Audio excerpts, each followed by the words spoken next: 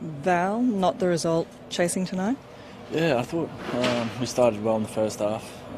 Obviously losing Fuss played a big part there, and I thought we defended really well in that second half at the start, first 10 minutes, and then obviously put us a bit under pressure through our middle third, and they kind of exploited that. But yeah, we've got a lot to work on, a lot of video to do, and we'll bounce back from that. Talk to me about the first half. Came out firing?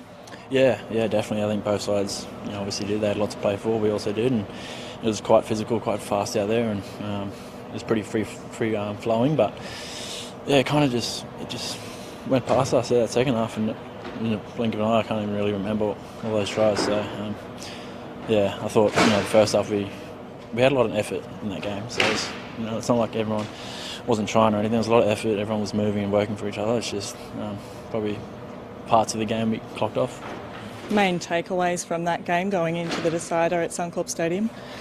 Probably working on our new combinations. Obviously we lost a couple of guys there coming into the game, but the guys that stepped up and stepped into the jersey there, they did well, and probably just working on that.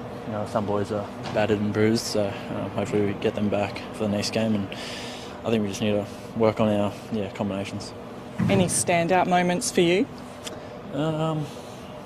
I thought in the first half when we were going, it was kind of try for try, and we defended really well there for a period on our line. I thought that was a real Queenslander standout moment for myself, and the boys really did up and turned them away time and time after again, and that really helped us.